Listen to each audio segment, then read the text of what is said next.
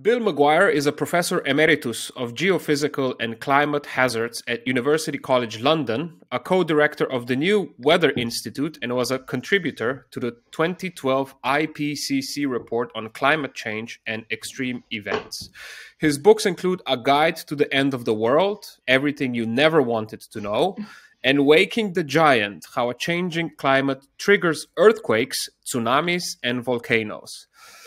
In his latest book, Hothouse Earth, An Inhabitant's Guide, which I have right here, Professor McGuire explains the science behind the climate crisis and presents an honest picture of the world we're going to leave to our kids and grandkids. Professor McGuire, welcome to Eurotrash. Thank you very much. Thank you for inviting me. I have to admit that your book was a difficult read, not because of the writing style you employ or anything, actually quite the opposite. You deliver this sobering reality check in a very factual, unsentimental way for every phenomenon associated with climate change, whether it's collapsing ice sheets, rising sea levels, extreme weather events, drought, wildfires, etc. You provide an example of what that means from the Earth's past, as well as what our current projections for the future tell us. And the picture is not pretty. So at the end, I did feel slightly depressed, which you admit in the book is kind of a normal response to all this. But let's touch on that later on, because first we have to have a word about terminology. At the beginning of the book, you write that the often used term global warming has a cozy feel to it, that is far from justified by the reality. You propose alternative terms, global heating and climate breakdown instead. Why is the language important? Well, that's not just my suggestion. People have been using global heating and climate breakdown for a few years now. And it's really because of what you said there. Warming means, well, temperatures might be slightly higher, but we can cope with that. In fact, a lot of people, especially living in the UK or Northern Europe, will say, oh, a few more degrees, that's lovely. Won't mind that at all. So it gives the wrong impression. The impression we should be getting is that shown by the massive heat waves and wildfires that we've seen right across the planet in the last 2 years. And global heating fits with that far better. And the problem with climate change is a change can go either way. Your climate could become nicer and more stable, or it could go the other way. And it clearly is going the other way. It's breaking down. It's becoming more erratic. It's becoming more dangerous. So those two terms fit perfectly. And I'd really like to see warming and change go out the window. During the famed Paris Climate Accords, I believe that was 8 years ago already, we promised to limit the global average temperature to 1.5 degrees Celsius, right? Which you say in the book is practically impossible. You write that even if long-term goals promised at COP26 last year, I believe that was in Glasgow, that if these were met, the rise would still be at least 2 degrees Celsius. Now, when most of us hear that, you touched on it already, but when most of us hear that, we kind of think, oh, that's not too bad. What's all the fuss about? For example, if I go out for a walk in 15-degree weather and it suddenly rises to 17 degrees, I probably won't even notice it, right? So could you please explain why a rise of the global average temperature for 2 degrees Celsius isn't innocent at all, and what would it actually mean for our planet? Well, the key word there is average, isn't it? I mean, that 2 degrees doesn't, as you say, sound like very much. It sounds quite nice, in fact, if you're in a cold country. But I'm in Berlin, so I agree. Right, and in the UK here as well. But you take a look at what the temperatures are doing across the planet. The oceans are warming up more slowly than the land, so land temperatures are already above 1.5 degrees C temperature rise since pre-industrial times. But the critical area is the poles. At the poles, warming or heating, I should say, is occurring 4 to 5 times more rapidly than the global average. And of course, the poles are where all the ice is. So we lose that ice, we see big changes in sea level. We also change the reflectivity, the albedo of the Earth. So the Earth absorbs more heat instead of allowing more to be reflected out into space. So that is the worst possible news for us. So that little temperature rise, people must recognize that that's an average, and it's not the same everywhere by any means. So which other places would be affected the worst? I read recently that Europe is heating up twice as fast as the rest of the planet. Is that true? There's a lot of discussion about this because people who still think that climate breakdown isn't happening say, hang on, there have been reports saying the United States is heating up twice as quickly, Europe's heating up twice as quickly, and lots of other places are. How can that be? Well, the reason is that the oceans are heating up far more slowly because they need to absorb a massive amount of heat for the temperature to rise even a tiny little bit. So, yes, Europe is warming at twice the average rate. So are many other landmass areas on the planet. And that's luckily for us due to the oceans. Besides the rise of the global average temperatures, there's also something called the tipping points in the climate system, right? And of course, the chance of crossing any of these rises along with the temperatures. Some of the tipping points are the Amazon forest die-off, the Greenland ice sheet disintegration, the permafrost thaw, and unfortunately, the list goes on, and I think there's about like 15 or 16 of them. The really scary part is that once breached, they are irreversible, and if I understood it correctly, they can produce a domino effect, triggering the rest of them. Which one of these are you currently worried about the most? Where are we closest right now? Well, there's a few tipping points which look as they'll probably tip at 1.5 degrees global average temperature rise, or even slightly below that. So, they could have tipped already. We will only know after the event. And those include the collapse of the Greenland ice sheet, which would ultimately result in a 7-meter sea level rise, collapse of the West Antarctic ice sheet, which is another 5 meters, rapid thawing of high latitude permafrost, and a shutdown or dramatic slowdown of the Gulf Stream and associated currents. They can all occur round about now, or maybe just a few points of 1 degree centigrade higher. So they're all big, big concerns at the moment. Okay, but collapse has that immediate ring to it, right? Like, when would we realize that this has happened? It probably wouldn't be like that movie The Day After Tomorrow when a sudden ice change arrives. I think you mentioned that one in the book as well, right? Yeah, A Day After Tomorrow. It starts off very well, rooted in science, but then it goes completely off the rails after the first half an hour of the film. No, it wouldn't be like that, but increasingly it looks as if sea level is going to be rising much faster than originally thought in the IPCC reports. A number of papers now have suggested we could see 2 meters by the end of the century, which is only 80 years away, less than that. And that fits with observations of how quickly the ice is melting and how quickly the melt is accelerating, and also how quickly sea levels are actually going up. They're now going up 0.5 centimeter a year, whereas about 30 years ago it was a few millimeters. So it could be doubling every 20 years. So the collapse won't be overnight of either of these ice sheets, but it will be increasingly rapid over the next in coming decades and in the next century.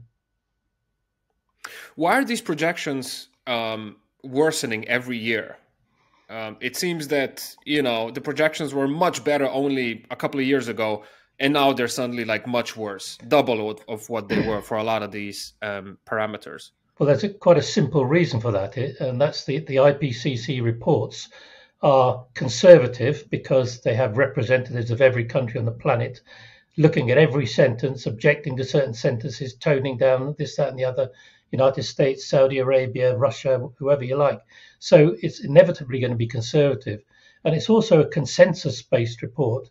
It tends to ignore or play down things like tipping points and their impacts because they say there wasn't enough information or there isn't enough information. So that's why, and it's been shown actually by research that climate scientists as a group tend to play down the worst factors in terms of looking ahead. If they say this is going to happen by a certain date, it happens soon, or if they say this is going to happen and it's going to be bad, it ends up being even worse. So that there is a lot of underplaying and has been a lot of underplaying of the threat going back many decades.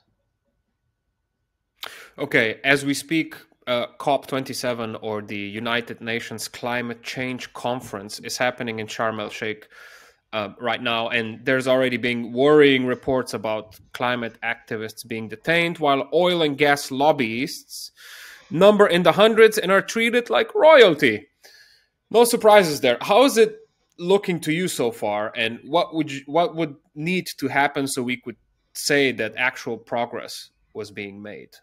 Well, I don't expect anything of COP27. I was at Glasgow last year. Okay, that's gloomy. I All know. right. I didn't expect anything. Okay, honesty. I didn't expect anything in Glasgow either, and I didn't get anything. Promises and pledges, but nothing concrete. And that seems to be all that comes out of these events. So far at COP27, there hasn't been a huge amount to shout about. Some of the heavily forested countries like Brazil and the Congo and Indonesia have come together to form an alliance to look at stopping or at least rowing back on deforestation, but there are no commitments there at all. Other things that have come out of it are that people are still talking about 1.5 degrees C global average temperature rise as something that's attainable, despite the fact that for that to happen, we need emissions to fall by 45% in about 85 months by 2030. I can't see any practical way that can possibly happen, but people are still going on about it. And what this does, it allows world leaders and oil companies to say, don't worry, there's plenty of time yet. We can still keep under 1.5 degrees. And that just gives them an excuse, a fig leaf, if you like, to carry on pumping out fossil fuels or doing nothing to cut emissions. So it's pretty gloomy so far. Okay, but what would need to happen for you to say that actual progress was made at the conference? What sort of pledges or mechanisms would have to be in place or agreed upon? Well, I'd want to see mechanisms which showed that if the pledges that were agreed at COP27 actually happened, emissions would fall by at least 45% in 7 and a bit years. They have to do that now. There's no more. Well, when I say there's no more time left, I don't think there's any time left now. But that's all that would do it. And one way of doing that would be to keep all fossil fuels in the ground. In other words, cutting subsidies globally to fossil fuel companies, which are in the trillions every year, stopping insurance companies insuring the facilities, stopping banks lending, and having a big tax at the wellhead and the mine entrance, just to keep the carbon where it is. Because without that, I don't see how we can make much progress at all. But then again, I don't see that happening either. Can you walk us through what is going to happen if we continue to do business as usual, as it looks like right now, in the upcoming decades? Well, I suppose the thing that's hitting home most is not the slow ramping up of the global average temperature. It's the extreme weather that is caused by our stable climate starting to break down. And that's going to become much, much more obvious in the decades ahead. And not only the direct physical impacts, but what I call the threat multiplier effects on things that we already have, things like war, civil unrest, famine, health, etc. It's the impact of climate breakdown on those that's going to become massively important in the decades ahead. And in the book, I just highlight one statistic from the Chatham House Policy Institute in the UK, which was published last year, and that is that by 2050, the world will need 50% more food, but crop yields could be down by as much as 30%. Now that translates into a halving of food for everyone on the planet on average. Obviously, it won't work out like that because a majority of world countries will suffer far more. But nobody will be immune to such a massive reduction in food. There will be widespread famine, civil strife, war in the developed countries as well, as people just scrabble to get enough food to eat. That's 28 years away. Oof. And we're already having a taste of that these days, Yep. to be honest, right? Yep. I mean, wildfires in Europe, crazy temperatures. We talked about the interview briefly, and I'm in Germany right now, and I've been living here for 10 years, and I can't remember when November was this warm. Never. I mean, it's in Slovenia, where I'm originally from. I think we recorded the warmest November ever since we began recording, of 26 degrees recently. So yeah, it feels like we're somehow already there. It used to feel just a decade ago that we still have kind of loads of time, but now it just feels like, even to an average person, that the time is just gone. Yeah, well, in just the last 3 or 4 years, extreme weather has absolutely exploded right across the planet. Because even if you go back 5 years, as you say, that we had unusual weather, but it was nothing like it is at the moment. I mean, every year now you can expect European temperatures, summer temperatures, to be 45 degrees or even considerably higher. In the UK now, we shot up to over 40 degrees this summer. Nothing like that's ever happened here before. And the same right across the planet, Canada, North America, South America, Australia, everywhere is seeing this. And unless you're a complete idiot, you cannot avoid seeing what's happening around you. People just need to look around them and realize that this is a different world from the world that their grandparents lived in. Well, it seems like there's a couple of these still lurking around. Yeah. Anyway, as most of our listeners probably know by now, among other things, I'm an incorrigible hypochondriac. So the chapter in your book about the effects of climate breakdown on human health kind of rattled me the most, to be honest. Also because I honestly thought that, at least in this department, hotter and wetter weather might actually be, at least neutral for our well-being. It turns out that's not the case. Could you explain why? Well, hotter and wetter weather is perfect for mosquitoes, for example, and lots of other lots of other nasty tropical diseases, which are already getting into Europe. Things like dengue fever and West Nile virus. All these sorts of things are spreading out of their original locations because they're finding places where they can survive over the winter, and therefore they can breed and they can build colonies there. I mean, it's only after the war was malaria got rid of in the UK, and I think it was in the 1970s in Italy. So it's not that long ago, and it won't be long till these diseases are all working their way back up there again. This question might be more appropriate for a psychologist, but you've been in this sphere for a long time and at the highest levels as well. When it comes to solutions, why do you think it's easier for us to resort to magical thinking, rather than stop what we're doing? When I have conversations with people, I hear the argument about human ingenuity a lot, and it seems that the closer to the brink we come, the more people cling onto some type of a cheap Hollywood scenario where a genius scientist or a billionaire even appears with an out-of-the-box idea and pulls us away from the precipice, of course, at the very last second. Why is it so hard for us to admit that we have to change, and we have to change now? Well, people don't want to give up their lifestyles in the developed countries, certainly, and they still think that tomorrow is going to be the same as today. They can't imagine what sort of future we'd be facing with the real severe climate breakdown. They cling to the past, if you like, and the whole idea that you're talking about geoengineering is the broad term, is a massive distraction from reducing emissions. Because if world leaders think, oh, there's a techno fix sitting in the background there we can use, then they're not going to bother too much about reducing emissions. So the very possibility that we can use technology to, well, they call it a solution to the climate breakdown, but in fact it's just tackling the symptoms. But the very possible existence of that is a real problem. In practical terms, what do you think? How would we switch to, or how would we cut emissions right now? Well, what needs to happen, and what do we need to do, like starting today? Well, as I said earlier, that once carbon has got out of the ground and into society and the economy, it's incredibly difficult to keep track of and to reduce.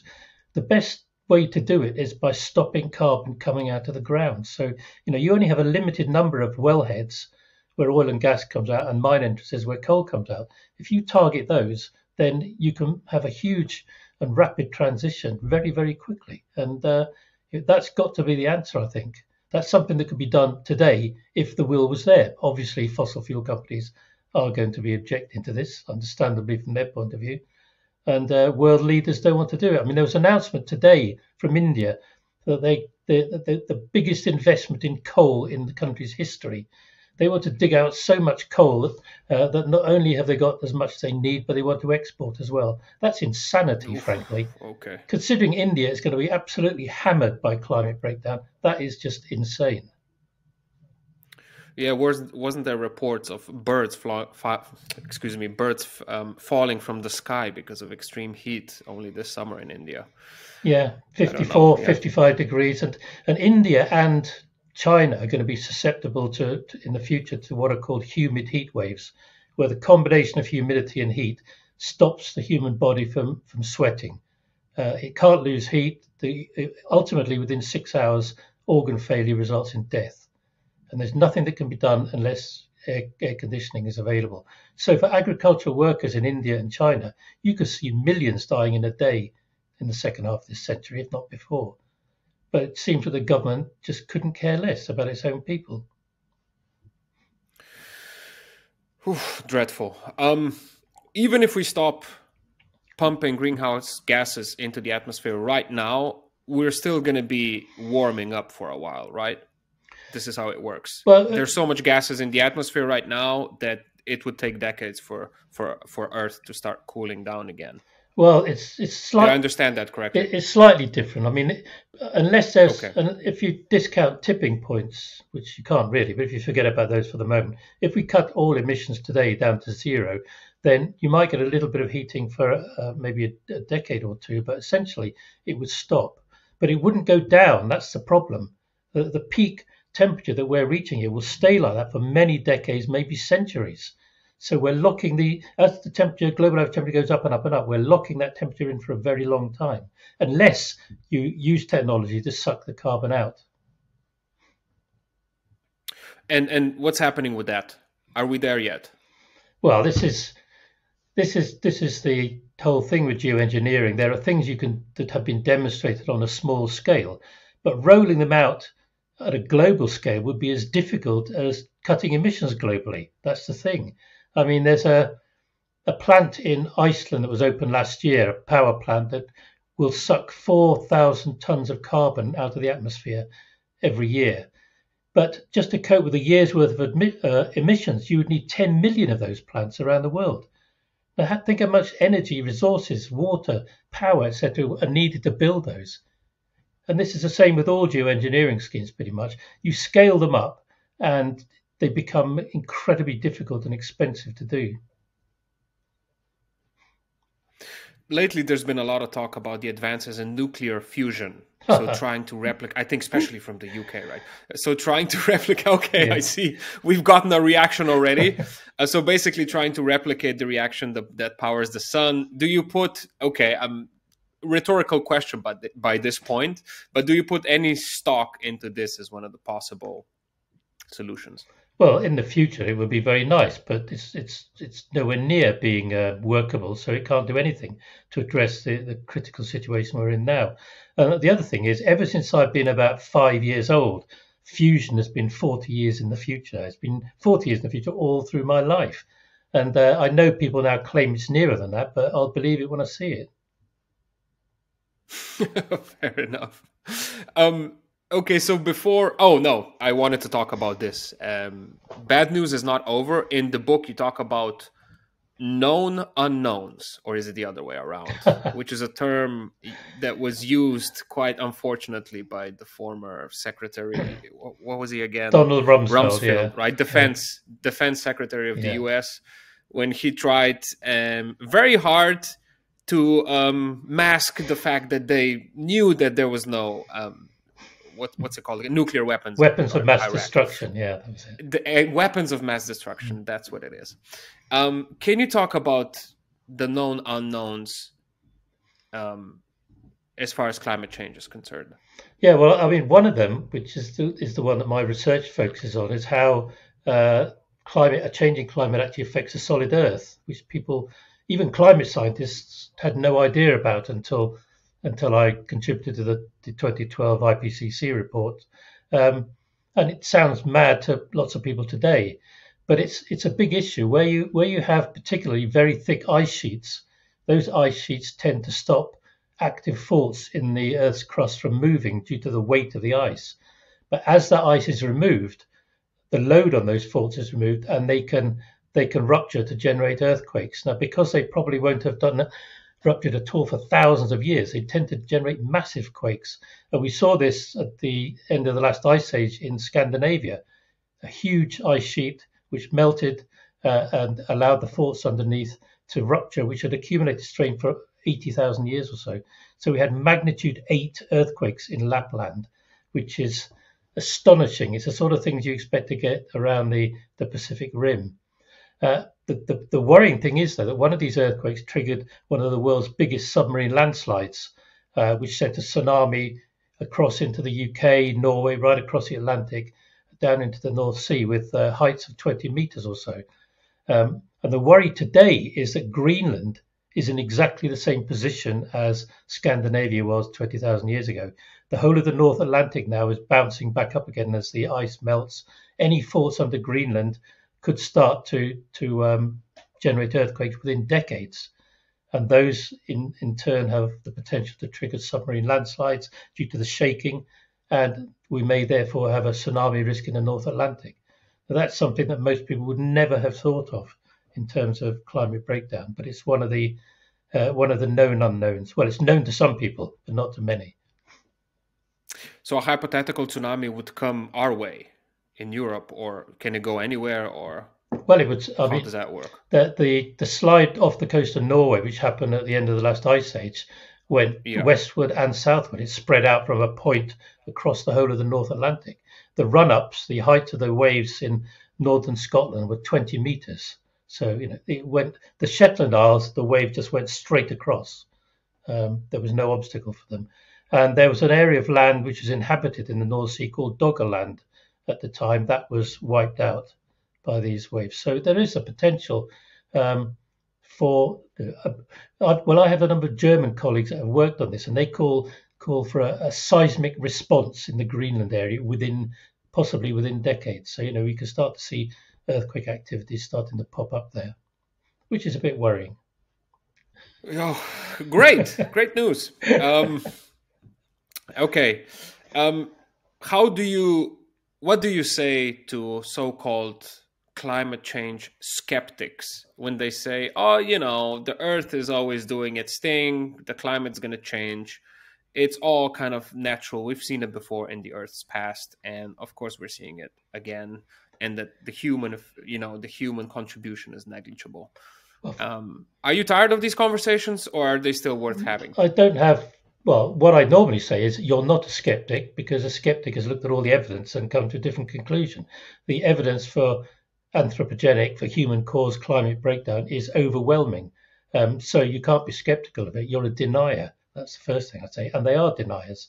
A lot of it's ideological. They tend to be right-wing, libertarian people who everything is the free market. They don't want anything that can affect that. So climate breakdown affects their worldview, and therefore they're just going to ignore it, pretend it's not happening. So I reckon a lot of them in the back of their minds know this is real, but they just won't admit it. Before our listeners accuse us of pure fear-mongering, what can we as individuals do right now to make our contribution, in stopping climate's breakdown? Yeah, well, in terms of fear-mongering, one thing I should say first of all is everything in Hothouse Earth is based on peer-reviewed research and observation. So there's nothing there at all of my personal opinion. It's just published work. But in terms of what we should do, I think everybody by now knows about the obvious things: not flying, using public transport as much as possible, by switching to a green energy tariff, all these sorts of things, not eating as much meat, no meat if possible. But I know lots of people that do this, and they've said to me, I still don't feel as if I'm doing anything, and I'm getting quite depressed. And I tell them, join an activist organisation. Just Stop Oil, Extinction Rebellion, Insulate Britain, or whatever you would have in Germany or other countries, because first of all, it means that you're actively doing something hands-on, but also it will make you feel better. You will feel much more positive because you're getting involved in it. And I tell people, you don't have to stick yourself to roads or buildings or do anything like that. There are lots of backroom roles that these organisations need, and it will be great all round. It'll be great for the organisations, and it will make you feel much better. And it seems to work. It is slightly. Excuse me? It seems to work. People I've talked to who've joined up say, yeah, it does work. I feel a lot happier. Just being with other people, like-minded people, makes a big difference. Right, right. Because it seems to me that the solutions narrative that's being pushed in the media right now, like you said, is focused on this kind of non-political, individualistic, tweak your habits approach, just sort out your garbage and we'll be just fine in the end. On the other hand, I've just read an article on CNN citing a study that said that billionaires emit 1 million times more greenhouse gases than the average person. Yeah. Um, so it makes you think, I'm doing everything I'm supposed to do, and then we have some idiot on his private plane just polluting like 1 million more versions of me. How is that right? I mean, why are we doing this from the bottom up and not the other way around? Well, I completely agree, and I mentioned in the book the something about the carbon footprints of billionaires, and now of course they can ship themselves off into space just to make their footprint that much bigger. So it's ridiculous, and it's also ridiculous. I mean, I think just a few days ago, one of the heads of one of the oil companies was saying, "Oh, it's not our fault. People should stop using all this stuff made from fossil fuels." So it's nothing to do with them apparently. It's all our fault. So yeah, you're right. It has to come from governments, corporations, and yeah, billionaires as well, which in my opinion we shouldn't have any of. It's slightly worrisome that even people who have young kids just don't seem to be that interested in, changing or, like you said, joining an activist group. We're all just kind of waiting for something really bad to happen. And I don't know. And you describe in the book as well that that climate breakdown itself is starting to have an impact on mental health. Yeah. Could you talk about that a little bit as well? Yes, I mean, there are a number of areas wherein this is happening. I mean, partly people who do understand climate change and do know what it's going to bring are, not surprisingly, getting more depressed about it and worried. So it's affecting many people's mental health in that sort of way. But also, when you have increasing amounts of extreme weather, particularly in majority world countries, that affects people's mental health hugely. If you haven't got a home, if you've been shifted 200 miles away from where you live because of drought, there's things that are going on at the moment in East Africa, for example, the famine and drought. All these sorts of things contribute to a massive increase in mental health across the planet. So inevitably, that's going to get worse and worse as time goes on. As a bit of an Eastern European commie, I simply have to ask you this. The famous Brazilian environmentalist Chico Mendes, who was fighting to preserve the Amazon rainforest and was also killed because of his activities, once famously said that ecology without class struggle is just gardening. Do you think that it is even possible to solve this problem within the system that created it in the first place? No, I don't think capitalism can solve the climate emergency. It's a system based on greed, short-term profit, and exploitation. How the hell is that going to solve the problems that we have at the moment? We need a system that works for the greater good. Otherwise, and that doesn't rape the planet. Otherwise, I can't see how we'll manage to do this. Could you offer us a bit of a glimpse in the background, because you were a contributor to the 2012 IPCC report on climate change and extreme events? How does that look like, working not just with scientists, but also with politicians and probably lobbyists as well? Well, that was a special report, not one of the 6-year summaries that they do. It was a special report looking at extreme weather and the impact of emissions on that, which is why I contributed a part on how the climate and the solid Earth would interact. But everything that was in that report has pretty much come to pass, and much earlier than expected. I think the problem is that governments and most people still don't get it. They still don't understand how bad climate breakdown is set to be. And if you're not, if you don't know that, if you don't appreciate that, then it's never going to be of any great interest to you. If you tell somebody your children are going to have to fight to survive, then they might start thinking about it in a little bit more detail. So when we wrote that report, we talked about various extreme events that could happen. Those things are happening now already, and they're going to get a hell of a lot worse. Do you think we're finally going to start waking up when, I don't know, the offspring of the elites is going to get affected, or their livelihoods are going to get affected? Because it seems like until that happens, we're just going to hear more of empty promises, more of the same. And is it a real concern that when we finally wake up, it's too late already?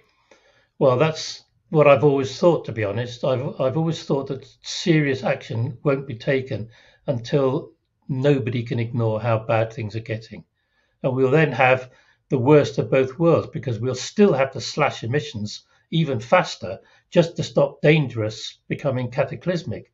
And that will mean that we might have things like personal carbon limits, big restrictions on the various freedoms in our lives, at the same time as we're being hammered by extreme weather left, right, and centre. So I think the way my view has always been that we're not going to really respond until things are bad. So that's probably going to be in a few years' time, the way things are going. Oof, a few years' time. Well, look at the last 3 years in terms of extreme weather. Another 3 years of that, and there can't be many people that don't pick up and pay attention. But who knows? Yeah, I think we're still kind of thinking, oh, it's a fluke. The brain just reverts back to this kind of interpretation. Oh, it's been really bad this year, so next year it's going to be a bit more mild. Yeah, well, in the UK, everything. So we cover the truth from ourselves a little bit. Well, in the UK, when temperatures are 38, then they got up to 40 degrees. You still had some idiots saying, "Oh, I remember the summer of 1976. That was really warm." Yes, it was, but it wasn't anywhere near like this. And the only reason you remember 1976 is because that stuck out like a sore thumb, whereas every summer is like that or hotter now.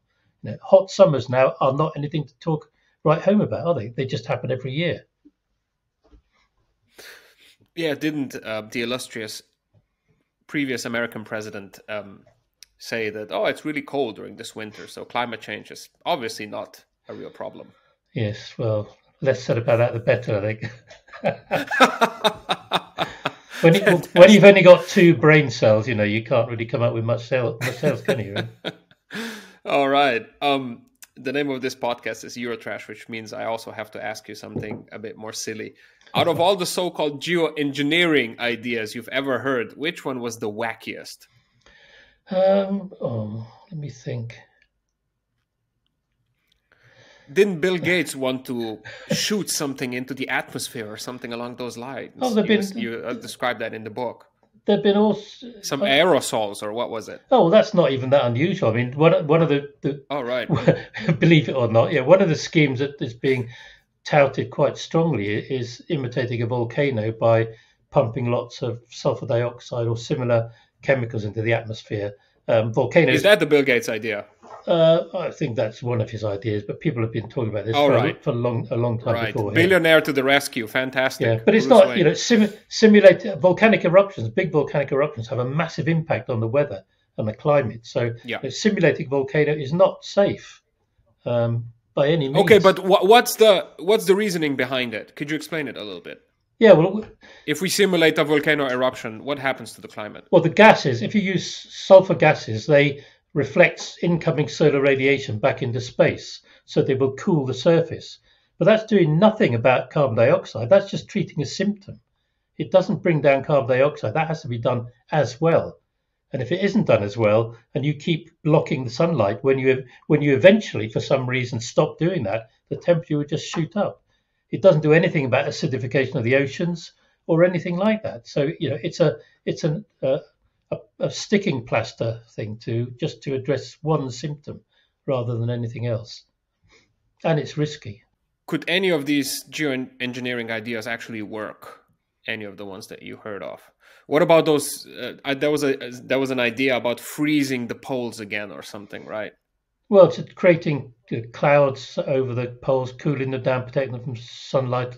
But you don't, doing these things at massive scale is just is beyond us, or would be extremely costly and probably environmentally damaging. And they're all experiments. I mean, Human-caused climate change is an experiment. The last thing we want are more experiments messing things up even further. And it also stamps over everybody's human rights. I mean, I don't want them to do that. Do I have any say in whether geoengineering happens or not? Who says it can go ahead? Who makes that decision? It's a whole can of worms that we shouldn't be opening if we just slashed emissions as we need to do. So any of these ideas would actually be another known unknown with unforeseeable side effects. Absolutely. Probably, I mean, right? You will get people who support them saying, "Oh, we've modelled it and everything's fine." But funnily enough, I don't trust them. That's just fair enough. Everybody's not going to say, "Oh, all right, then we believe you. Let's do it." I mean, why would you do that? At the end, Professor McGuire, could you offer us any sort of glimmer of hope? Wherever you can find it, if you can find it, but let's pretend you can find it. Well, I mean, it's happening too slowly. But if I look around me here, where I live in the Peak District in England, I mean, my house is powered by biomass. I've got solar panels. The rest of our electricity comes from a green energy tariff. I drive an electric car. When I go down to the station in a minute to get a train, I'll drive past wind farms. None of that would have been possible 10 years ago. So there is change. Change is happening, and there has been an enormous amount of change. It just needs to be accelerated far, far more so that we can actually tackle the emergency. All right. If I forgot about this before, but I think you mentioned in the book that a really fast way that we could kind of at least buy ourselves some time would be to cut methane. Oh, yeah. Emissions, right? Yeah. How would that work, and why would that be kind of easier or something that we could do relatively quickly? Well, methane is 86 times more effective at warming the atmosphere than carbon dioxide, but it stays in the atmosphere for only about 20 years or so. It doesn't hang around as long as carbon dioxide, which stays up for a century. So if we can dramatically cut methane emissions from agriculture, from flaring of gas installations, this sort of thing, it could make a very big difference in the short term. Maybe pull the temperature down by 0.5 degree or so, or reduce the rate of climb of the temperature by that much. Now, at COP26 in Glasgow last year, and a lot of countries came together and said we're going to cut emissions by 30%, methane emissions by 30%. But there's no monitoring of that. There's no legal framework, and it didn't include the biggest methane producers. So it isn't really that good. But methane is still there as a low-hanging fruit, as it's called, something that can be tackled very quickly. So there should be focus on that. And how would we slash methane? Which industries use it the most? How would we just curb it immediately? Well, oil and gas. I mean, oil wells will flare off. They'll burn any methane that comes out and just burn it so that it enters the atmosphere, which is not what we want to see. So oil and gas installations need to take the most action, and agriculture as well. I mean, the more we move away from mass production of meat, particularly cows, then the lower methane levels from agriculture will be. They're farting. Exactly. Into the I was being polite. But I'm not. All right.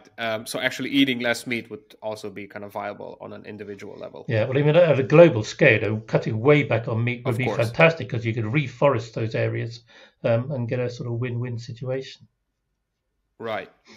At the beginning of our conversation, we mentioned climate doomerism, as it's called, the feeling of utter hopelessness that we can feel when trying to digest the gravity of the state we're in. Kind of saying to ourselves, pardon my French, I just said that I'm not polite, if it's that bad, fuck it, let's just watch it all burn. Let's see what happens if we, keep business as usual. What's your remedy against this attitude? Well, I mean, for anybody who has kids, that would be an insane attitude for a start, obviously, because they would like the world to be something that their children would be able to survive in. But there's always hope. This is a point. I mean, every 0.1 degree C is important. So even if ultimately we don't keep the global average temperature below 1.5, maybe we can stop it at 1.6.